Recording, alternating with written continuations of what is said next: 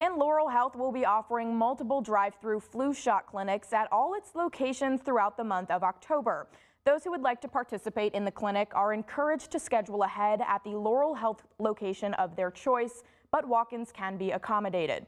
You do not have to be a Laurel Health patient to schedule a flu vaccine at one of the clinics. Those coming to get a flu shot should bring their insurance card if they have one. Flu shot cost will be dependent on the patient's insurance. If cost could be an issue, contact Laurel Health Centers and ask about their sliding fee program. We have a list of dates and locations over on our website, mytwintiers.com.